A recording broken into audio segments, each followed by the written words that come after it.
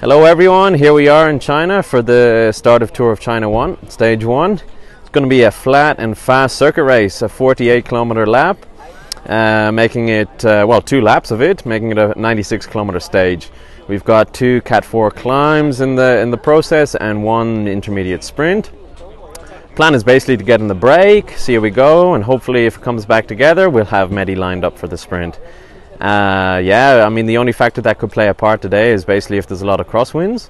Right now it's quite calm, but we'll see if the wind picks up.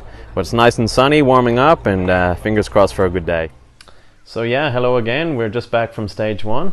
It was a pretty hectic, fast stage. Completed it in around 2 hours, fast average speed, 45k an hour. As expected, lots of people wanted to get on the break today with the yellow jersey up for grabs, and as well as the KOM, the intermediate sprints. So we were active, we tried, and while throughout the race only many removes were going off the front, but nothing really got a serious advantage. Just groups of 2, 3, and in the end it came down to a bunch kick. We had Mehdi as our sprinter. In the end, he was following the trains of the sprint teams, and we're still waiting on results. We're hoping he was in the top 20.